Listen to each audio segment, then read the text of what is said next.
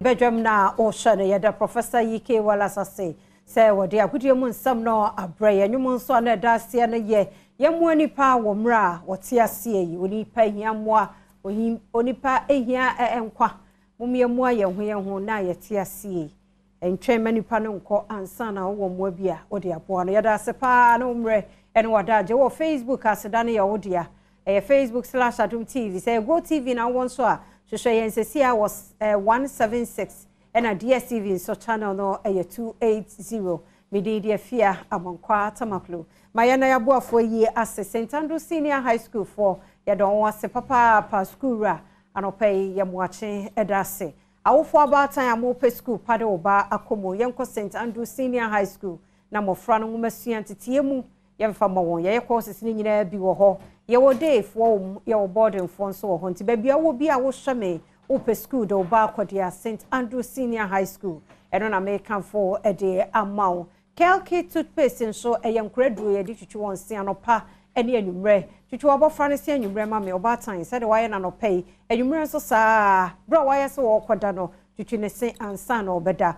obo ba no ho ban afri se yare awodo mu kaka ene gamo no ya na ayekọ na moje frifri mu ba ne ade no twitwi ne se anopa ene anwumre obatan so yesa de wo ye no na akra no behwe so ahua kidi ministry of akra wo mpaduane adura wo hia ede bema no eye kidi ministry of ne bi mane bi no bo se na didie mu no na asesa P-Work Natural Health wo mu aduro 3P garlic mixture alcohol pharmacy ne herbal shop bia 3P garlic mixture no ebisi ho tobi nanom na ma asrafo na woni paduane mu ho ban you miss immune system no e ma wo ho ye den ti yare bia ba na di ne so enkunim nyumako ya daroma ene yati adwomo eba bedi enkomo happy birthday enkomo Mrs Anita Ayariga APC leader no ne yere no wura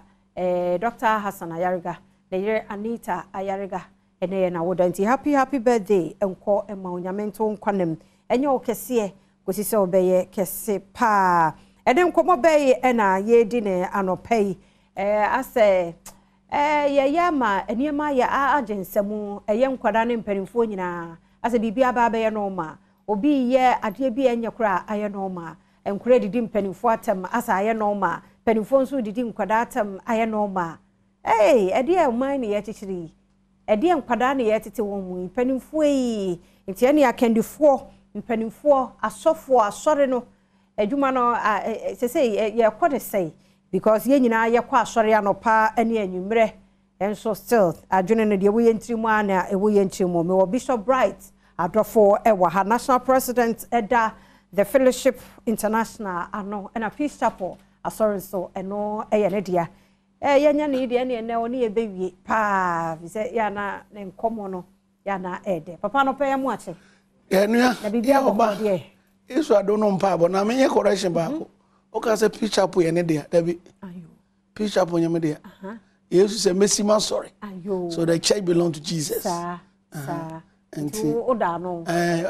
I'm a lead pastor and a fellowship international we are president by the grace of God by the share papa Pastor Donna Jean Liver is the international president okay Diana Diana for Mokasa we are sort of way there I saw for any hair and answer How many can say? So you're sorry, no founder and leader. Oh, it's a lie. Founder and leader part the only Jesus, the founder of the church. And the idea in the actually, yeah, me mean trouble, mean to mean trouble 1 second. Yes, no, not another model. So for I actually, dear, now one away.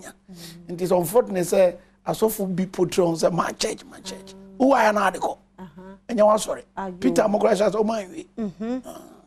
Yo ene de das so correct ene nti ene uno waje atumu sa obi wo de also the man na say you say Matthew 16:18 I'll build my church so he's the owner of the church now also for the na church no class here say church no go Greek by ecclesia actually as assemblies of God call out of believers nti wo me no me no me sorry nti so for the way also for one person when you're part of the church you can never own the church only Jesus is the owner. And you know, common so you share the role asori no so mu play e wa kandifo mu e da ya kwada obenya be kandini panimu so wo ye pani wo ye kandini Nene wo hesa de o man yi ekra wuti bi ye nyina ye hunu bi asa ne ma agensam age kora wie gise nyame bam akra mu ade pani so enya ne ho pani de na asa atu abomu asa ne ma aya basa enkra no adi antete ye be no ye nyina so ye ba asori o me ne kan fa sa kwazu nchia wotiefo no hefo mpimpio na ya na awre ho se ne okay anka papa mu de anka society no ekofo mu a ankaose nya remedy se asore no se Yesu kan se muni wiase kanea muni asaso nkyere Matthew 5:12 and 13 ye no e pesetes ye na gira ho akire kwan awreho sam no se akanefo no bi afelie enye omu nyina ba de bi afelie ena se ne tora bi asofofo yi ene adifo yi bia osa Ghana ene wiase asofo mpempem o wiase o ya de billions ma e bia ba frefre mu a ense da nyanika se ne ye ne ma for example e bia asofo ko gina so se me o ka ma ko mark 18 na odi otu no ho metetrasa ko metea na se ogigi sika so sika nya bone na asa brabo no o peso ke se woni sika onye oni obia e basa na de ne de kire youth no dina ye obi say sika is everything but anya sa e wi asa wonti tro bia de me kana say niema enkoe o society no e kwan bi so no aso no ye mo ye nyanu mai kakra e bia ko gina platform so be kire odi nyame asa be kire na eye ayesa ananse samni nkonya bi ene niema basa ye yinipa adwen fi Kristo so Christianity is about Jesus Christ and the yesu ni wa na yense bebrebe enti ehomete na ye nam sa kwa so say all is not lost because you beto am bebrebe yesu no a obe wi ase no a obe wu ma ye no niema bi ho no mo a ye nti no bai ka de sabe obi nkwa so ka wi ase niema no enye bone de but Christianity ene say ni nyame be nanti yie na ye bra be say yesu na wa wo ye leader no obra say yesu ba ye den na say be year or two na be say measure African way African way na measure no tell na ya soro na me hu ya na say de measure bi ya na soro for no say manante na ya boso utwa oti he ka na mo say wow leaders you influence papa na me say wow afa me ja we sheka kaka de obesa bia last week say atara me shekwa so de say we ya bi sound me hear no say manante ni say already odi kind nanti that's right which is not bad if it is positive and I know tell me say ya hantan na gigi wi aseso na ya mobra pa nkora na besua enti ejanom ne nanom bia fairly oma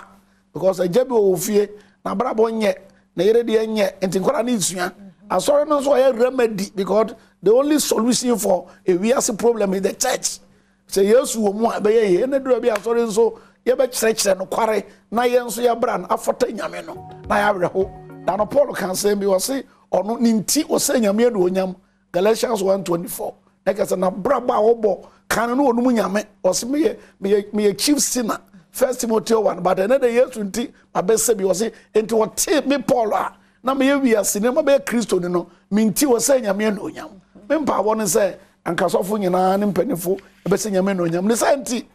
me the program bi papa bi e wa America fe no Pastor Rajilivel so penia otete asofo o kire ni ma ke we ni e bedru so anti ye nro yo na o de wa ba de say ma o ka de o so nyame hirawo nti enwo ho no a na emugu mu na enhwe fie na enhwe schools na enhwe asore kwan ya ye befa so atete ye ma no sebe ya wo munye nsem okay because de bia ya memeka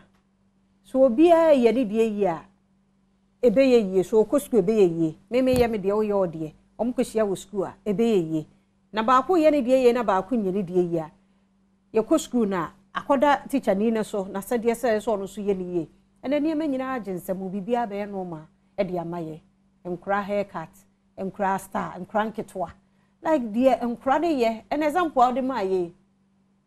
efie kura ye tie ye mofrey de bia meka se awofo enkura wo mo role model wo mo first role model eye parents that's right ye wo ye bia no anu wo sua men kasa bebre nyi wo kasa makura no a uhunu se efie bi mu wo ho a ma menu modu papa ne yeslim wanhwe a ne ma meme wo mu omo so kwa akware mu se saa ro That's right. me am observe saa ne ma bia mu se saa ne te enti na se ye ne ma aginsemu ye ne ma nkoyie efie ntete no ete say de ne yenye ede nso ne yenye nti ama ne ma aginsemu se but there's a course we find sociology esuansua ne ma wo wi ase ene a system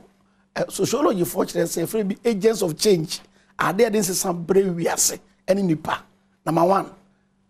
parents awofo omutumi this is some brave nipa say oba ne be ma abrabo nkoyia e be fete omma saa so na society te say baby a oni party bia no e this is some brave nipa asoro ka ho school ka ho adwuma ka ho obi a me ne tra me bia chewa belempe na onu wi no onya drug eh but onya ko school bi mo school ni dey oba na wase e get school as a senipa obi won so okwa sore ho no ko twempra asore to senipa obi so ko ya niam ye wa sore and the starting fifie okay akora no be ko school no be di how many hours but e fie and any penny adaje ejane enani adaje e wi asen so wa twere se nyame ensida no a odasifo se kwa nyame na buo dipa nyame ama obi antumi mo nte wo se awofo enya adaje ema oma omunya adaje ma wonka so ho na fe te se mfa so waso anopai ono ma aye quiet time kakra mabɔ mpa yesu we makenka bible eboa because ne ma wo wi ase no enya nyara ye honam bible no se ye nam honam mu but ne ma ye hono enya honam 2 Corinthians 10:3-5 and the physical nko a enya ye and the from bible ni Jesus nkyere emma nkwada no emmo wura wo mu na boa me na bi wa free mu nya me fa na currency me hear am say papa wo yi ne mpa abo na mama yeso because me fear den na otu papa no de ho manya me e na wofu eni adaje asoro kro enya adaje nko enya mare mo mpa e na ya fie na e na ware no kro se enko ye oba ma bo ne ye oba muni kunu basa ye kasa kasa bi ade mo he enti de na yesua se ne wo kan anka koda bia de ne first mentor eye ne papa na mama na won so ye de ye te say e wo papa din obi frem o se papa me nware na me se ada wo se na ware te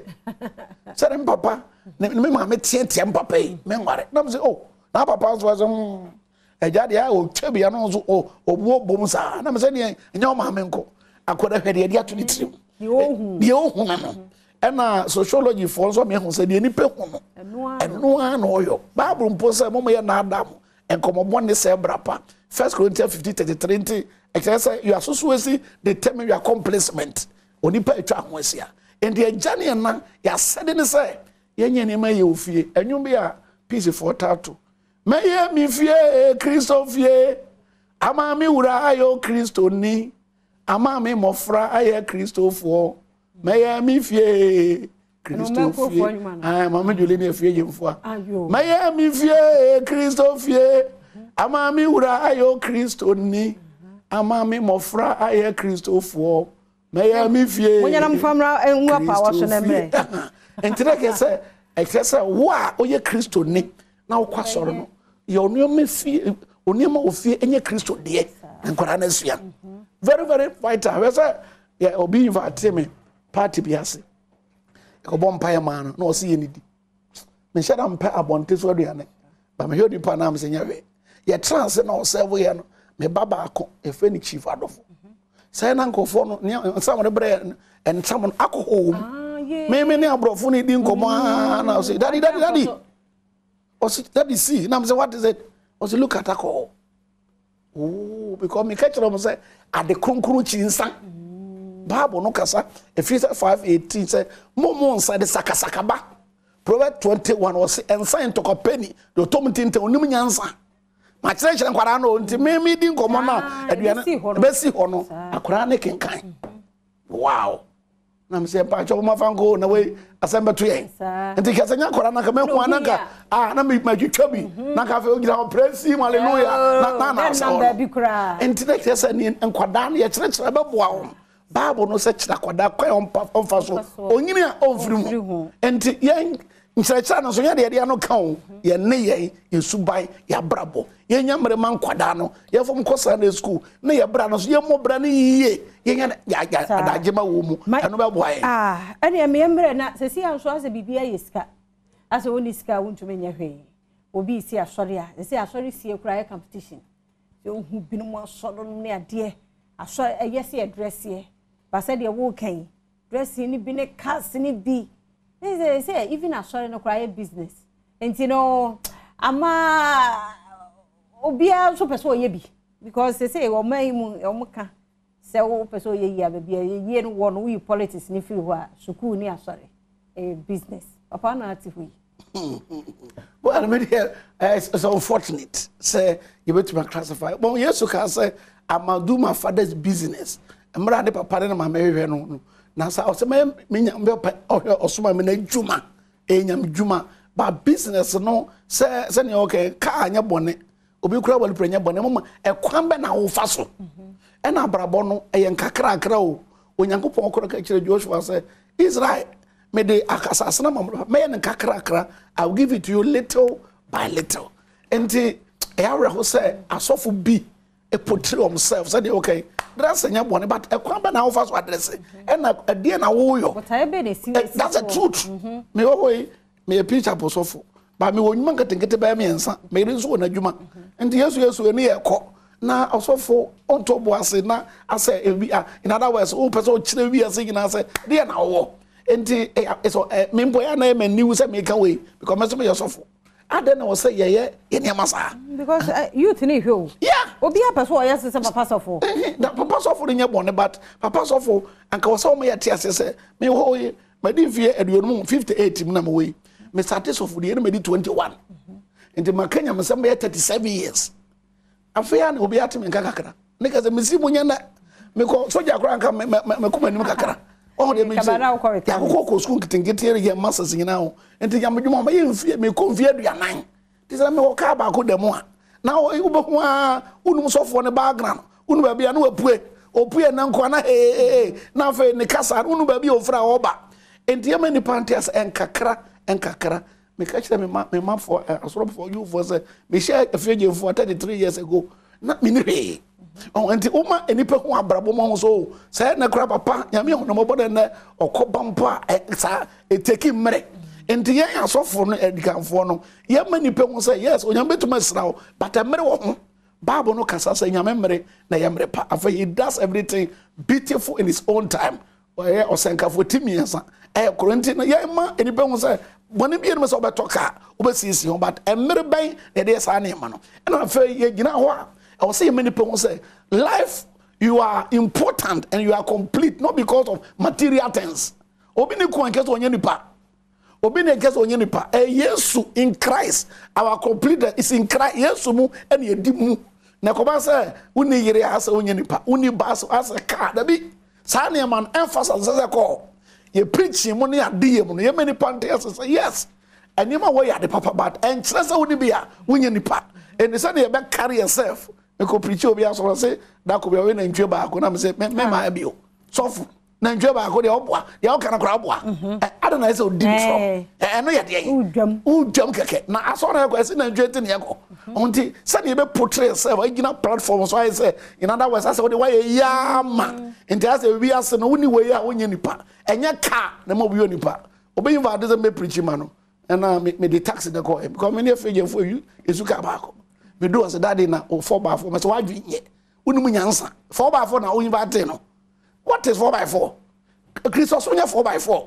apostle makio mo say nyam so na 4x4 ni ho enkakra kra nkasa 4x4 nye but what do you expect say bishop and your car enye noa Christos obi we kura say so we better tell me onika onko TV so da obi hu ne da it's not about car and wi ase no say na oka no ye na say di wi ase so no ya me wi ase be di so and I say car a Japade bibi a uni be onye nipa ya keka na sa de a na youth no e ba kwa bia so apesika wa hwe ya na bia ko defo adaka no yen sembe berbe enti asore no ye hwese be posies na asofo ya presentation pesa ne ma ye abrabo yen ka de wo mu njira nipa to na bia do say ba obi frame me so of man bi bishop no say dey so say unu yare na me say unu abai obo di fo dim say akoba gina TV so say one day the whole way on way anoint oyare me ko ya say kura to be na say wona say wono ya o ka kire member say wo to me yare sa na me ko gina so there na me say me preaching just bibia o me ni so kura biri me oh sa so for ni so to me bre no enti me yare enya nwanwa obato carry yourself as a we ase so do onwu as do onwu ase nyame ni ho a nyame ho ase onkwa na ho is a lie we ase obi a wo hawo sofo bi a wo hawo odifo bi a wo hawo obi a wo ne de me wo hawo mabra bonko wie sa dabi me o needs bebre ba ko e picture for so beto me ho me am personal needs me fie so da anya sa ye mani pe hu sa let them know the reality of the world. What are you talking about? Asofu yare se so afa yare no akadem se wa portray won se wo nyame wonko nyame na oboa o start asori a o say maso e best is a lie. Only Jesus the best. Baby any person be ano bone ho ye mani pe hu se wo ye nipa na se wo ye nipa de nipa se betumi ato e ba sa no be yare anya nwanwa ba ko gira sa me de me nyare o me de hia me da oboa wo ye de kura da mo kontokwa television of man be gina TV so ni agbontia no odwam da no kru boy afia ko sra wo na hui. Let's tell people the reality on the world. Yeah, the man na de wo Jesus Christ say e wi ase mo be hia mo but be di wi ase so nkunim John 16:33 e wi ase amane wo wi ase o ha wo wi ase yan kanse nipa John 14:1 o si nipa oba wo no ha wo bebre wom e wi ase ha wom ye portray Christianity no say Christosum yes but o ha wom ba yan hwe on so ye Christopher man ye do so pa enti meka say bia blame ni na emfa ma ye di kan for asin asori for because ye kwa asori pa nanso still as ye niema ensem fata ye di tro mu odene as sika bia ba asori de wo wani tuase be bia free bayi nsoso ni akate ye ni ejeje no ni ade emfa blame no emma asori ya kendifo no so mo ka ho bi na men ne niema bia ken ni kwan se sie betumi ka say blame asori no nko a because betumi ka say generally na asori so ya de can you imagine the world without Christianity and the womb obi ohana obi o peace FM preaching obi ba adan o se mi fi alajo mi kume ho wala na ko o se mi mensia mi ko adwane agame mfie mienu ni oni fie de be de de ntia no pen no ma fa poison me kume ma no but this wo kasa say enku ho na de papa o na be ka ma tam kire ho o ti dis yo na mse bra preach apo na mpeni form wa asori abo nipa o presby methodist sorry sorry abua enti ye hwe ne ye mam ye ma centrofo no aya mo se krama kanipa enye news nipa kakrama ye news enti no let's look at the bigger picture asori on fairly kura just that makoma ko bi wo mo a e na awe no nkate bone na ha adwe o ese papa ni na enti society no so ama wore mfi nya asori nko amanyofo so ka ho yes, but leadership no so can leaders there nya so funko na leaders nyina ought to be blamed say bia obi a politician go tran TV so na akwada ketwa oba wi ase kro ho adwuma wo ye na odi openi atem no dey na kwara nsia no so keka ho obi communication wan na de party communicator na sebi nsam eya na nke nwanwa se nkora junior senior high school nkwada the camera si woni so e depend mu atam that's right can you I can't think far hey me ba no emisa me no ye ntutu asase ni ehye because e yanim go ase that's right because ye mo frank tinkete no me papa kra me so oba na me dwane na but TV na social media abai obi ya bibia ko gina TV so any opportunity cancel papa now empanyimfo na odamplane wo if you say nye ne party na papa o obusu no nka wompe. And the society na sebi niema nkoye no leaders na yemlem wo mu na leaders no ebi oba bia ho ne yan kantre ne pase o nyame ya adom na kwanya gina hwe o kasa yi communication no is skills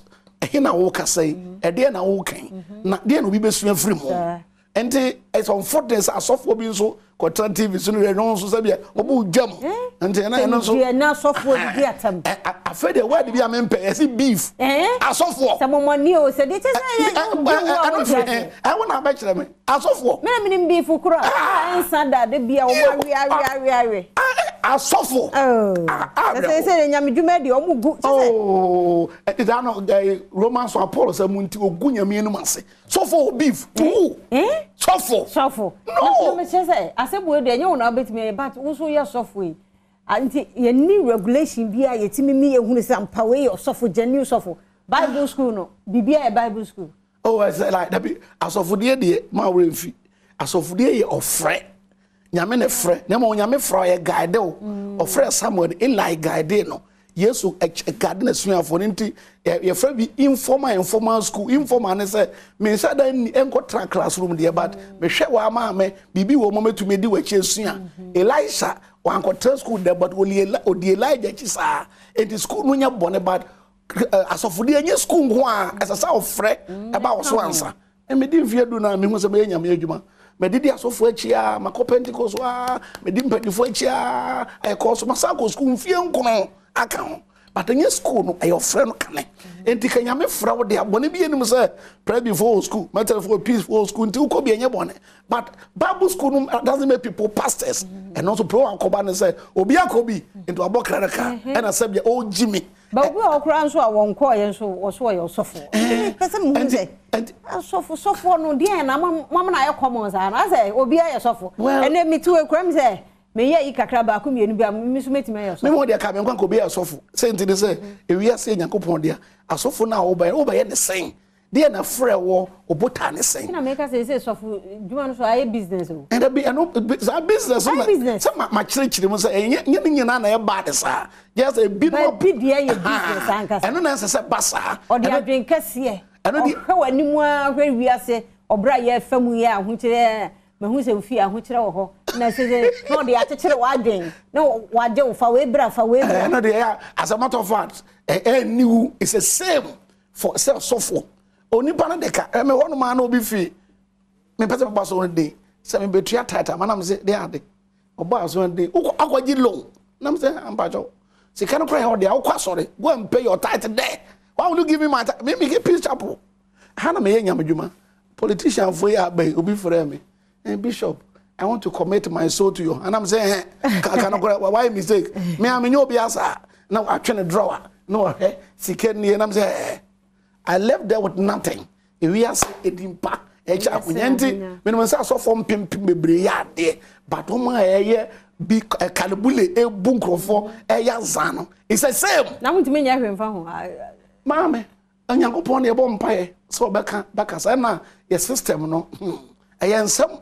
Ghana ye niam bebrebe ho no ma meme nyame se Ghana Pentecostal Council GPC Christian Council Charismatics sa ekuko na wade be somomu bebrebe se na be obetumi aboa but enye easy sa regulation bi e be regulate asoro no agise free asoro na nkasa sebe wi ase phone to be nitete ma asoro no but embranket ngiti wo na mpanifo betumi ebeboa e who am I to say nyame mfra obi nyame mfra na mo nyame wafra no hwe owu baba o eya ewura fi atem baba na dia na wodi jenchirima serious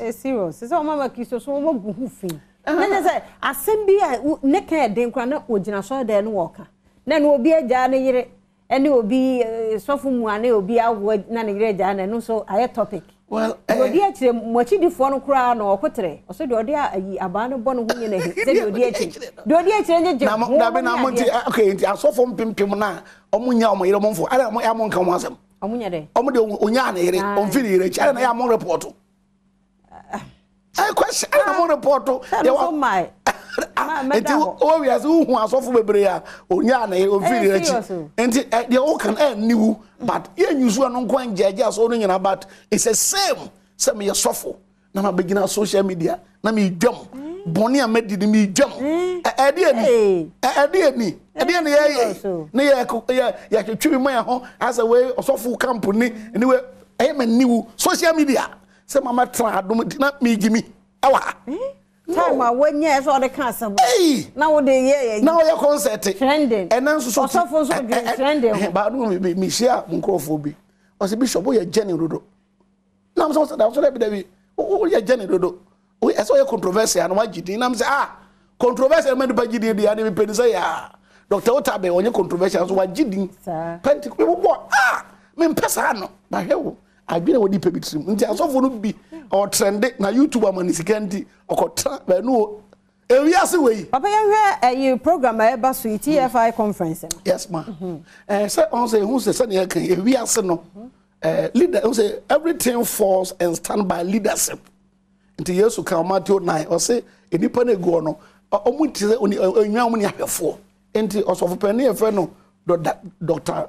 Jean Livell of America na koma so ade ne say obekọ wiase nyina na on de okọ wiase on kote asore o nsoro America de but obobo asofo ene akanifo asofo maamefo nyina no na ohia wa kirekire mu say ye brasa na okan ya say niwo ni nema baba asaba ye nipa do oni akose ensuo ne nche ne enkutom no omonyi woni mfiri so ofo ne masi Kristo so ene botaye be a free conference ya nyi sika registration no a free certificate is free oba kura papa na sa provide bo ma mid pa ne ade ne asan we aka kama da be na echase e wade adoma started first e be we 9th but nkro enum na ekoso okay first and second match e ko Kumasi amakom first and second match third match so e ko enkoko Methodist Church and our fifth match so e kwasiada ewia no ye ko Bunso Assembly of God enkra nyame adoma 6 match holiday no Peace Chapel International La Paz nyameche 2 days 6 and 7th match na nyame adoma 8 matches ye ko Techima Pentecost Central Techima ani nyina time be anopa na nwotwedefa na ye ko 12 na yedidi ya san to so 2 sections and say be obi pese obabia ma woro mfia kwana bua ma obi a me wa me ko conference ya metua we de untua we wo ba bi kura na paso ba na mo do so a car no so ba betua kama de oba ya na say papa me number no frɛ me se ya numbers be me na me de betudwa 0244 235578 0244 235578 0244 235578 wa me na say ba asofo maamefo na church leaders yanga yagina evangelists prophets and teachers Bible says study to show themselves approved 2 Timothy 2:15 nti yamra na Dr.